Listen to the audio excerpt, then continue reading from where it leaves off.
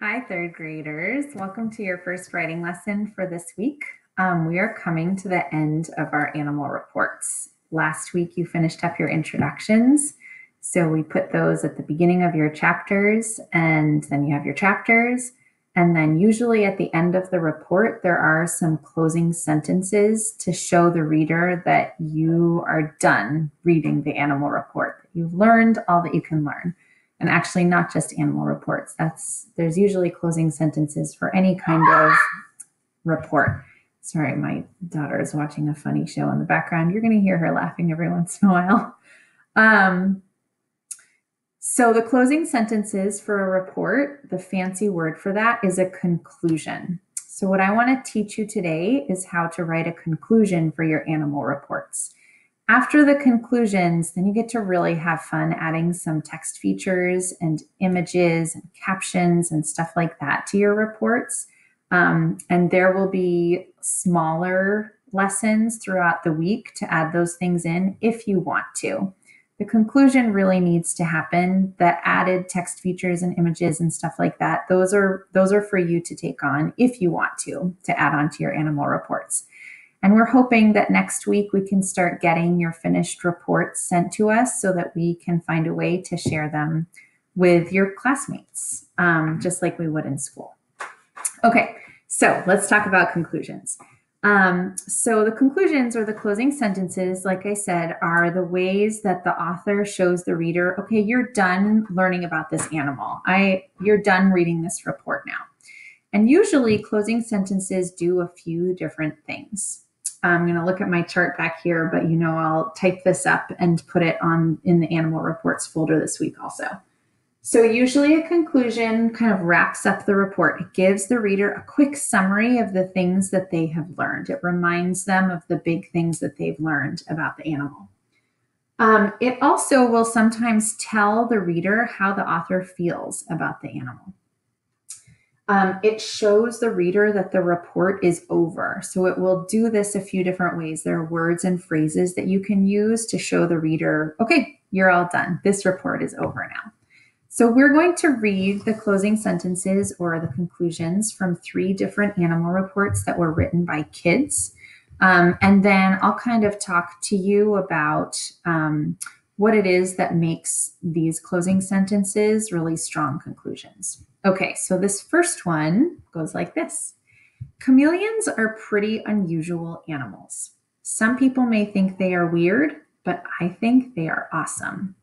Their changing skin color, swiveling eyes, and long, sticky tongues make them different from most animals. I hope that you have enjoyed reading about chameleons. The next time you go to the zoo, you should definitely visit these amazing lizards. Okay, so this conclusion is strong for a couple of different reasons. I'm going to use my drawing materials here. One thing that it does is it kind of gives us a quick reminder of some of the cool things that we read. Their changing skin color, swiveling eyes, and long sticky tongues make them different from most animals. Another thing it does is it kind of tells us how the reader feels about this animal when it says, some people may think they are weird, but I think they are awesome. And then another thing that it does is it uses words and phrases to tell us, okay, this report is over. You're done reading now. It does that by saying, I hope that you have enjoyed reading about chameleons. That tells us we're not going to read anymore. We've read all that we're going to. And then I like this kind of, this last sentence too. It kind of leaves me with something to think about or something to look forward to. The next time you go to the zoo, you should definitely visit these amazing lizards. Okay, so this gives me a couple ideas of what I could do for my closing sentences. Now I'm going to read the next example. Uh-oh, I've got to erase my other lines first.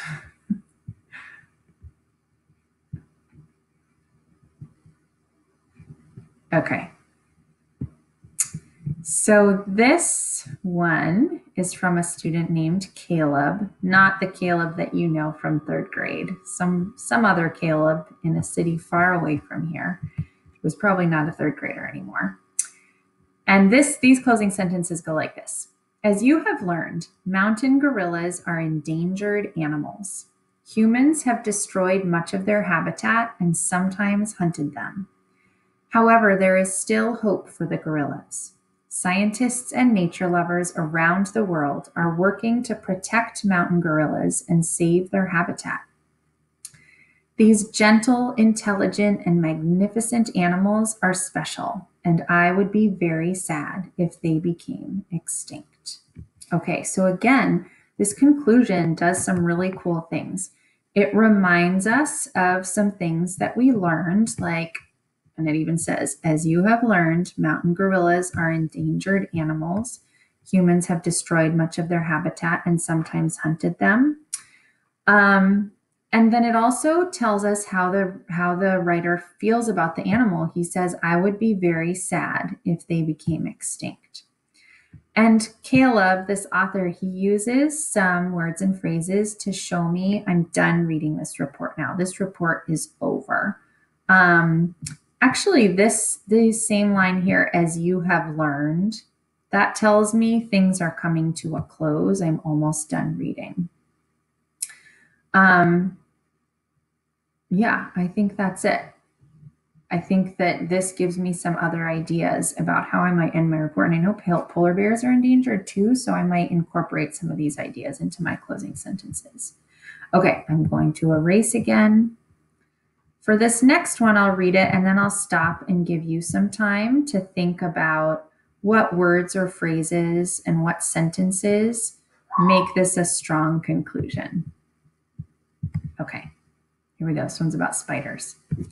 Spiders may be small, but they can do things that make people say, wow.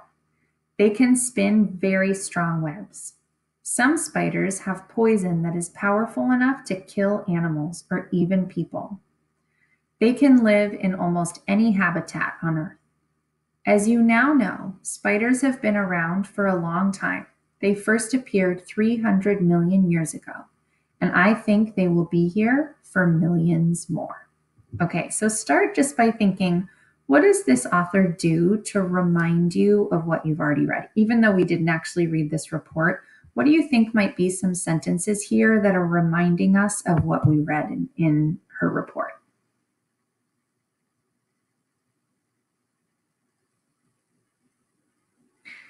So I was thinking, first of all, she says, as you now know, spiders have been around for a long time. So that tells me that's probably something that we already learned in the report. And I'm thinking that also these facts were ones that were in the report that she's just reminding us of. Now take a look at it. Does this author tell us how she feels about this animal, about spiders?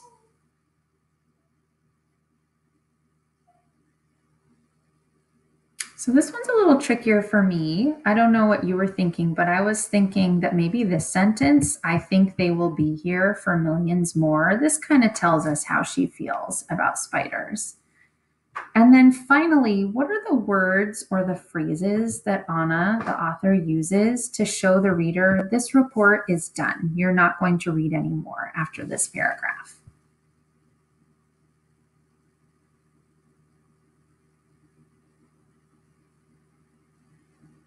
Okay, so I don't know about you, but I found a few. One was this: spiders may be small, but they can do things that make people say, wow. That's kind of telling me this is summing things up.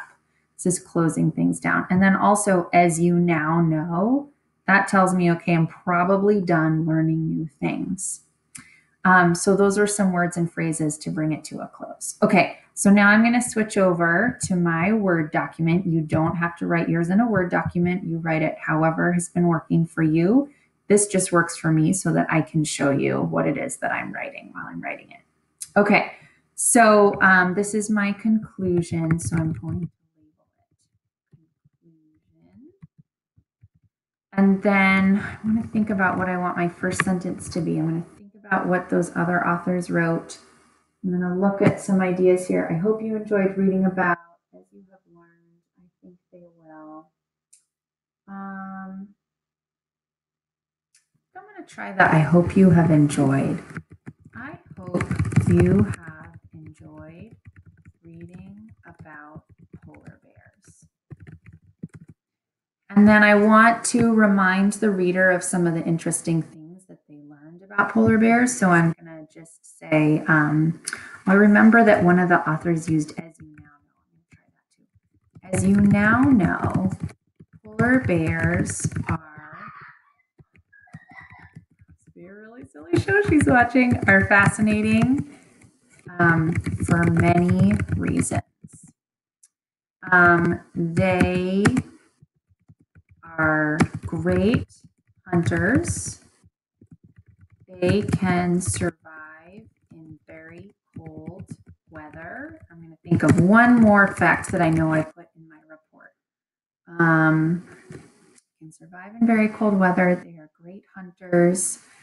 And sadly, they are endangered. Okay, so now I've reminded my reader of some of the things that they learned. I kind of showed the reader that things are coming to a close by saying things like, I hope you have enjoyed, and as you now know. I think I want to add one more sentence, just really showing my reader how I feel about polar bears. And really bringing it to a close also. So I just said they are endangered, so I might say something like, I hope that people can work to help save this amazing animal from extinction. Okay, it's kind of a sad ending, but it's how I feel. I hope those polar bears can be saved. Okay, so just to remind you for your conclusion, you're going to make sure to use words and phrases that really bring the report to a close. Things like, I hope you've enjoyed reading, as you now know. What's my other one? Some people may think blah, blah, blah, but I think blah, blah, blah. I hope that blah, blah, blah. Those are some words and phrases that you might use. You remind the reader of the things that they've learned that are important. Not everything, just a few important things. And then you also put something in there that really shows your reader how you feel about the animal. Okay, so we're hoping that you can work on this conclusion today and over the next few days. And I will also put a couple of quick, fun lessons in about how to do various types of text features to add to your report. You don't have to, but you can if you want. And then when you are finished, when you're totally finished with your report, like towards the end of this week or maybe the beginning of next week, please send it to your teacher so that we can find a way to share it with your classmates, because I think that will be really special. I know I love reading your work so much when it comes to me. I'm sure that you would all love seeing each other's work also. Okay, thank you so much. Can't wait to see your animal reports. Good luck with your conclusions. See you later.